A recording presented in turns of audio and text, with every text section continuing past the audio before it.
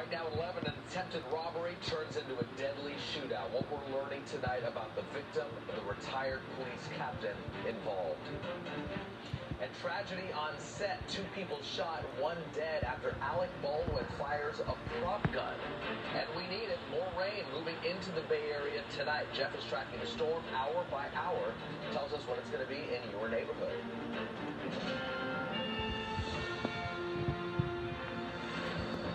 And here we go. The first of 2 storms is now moving in. You're going to hear the rain overnight. The heaviest of the rain expected in just a few hours. And that means it's going to be a wet and dangerous Friday morning commute.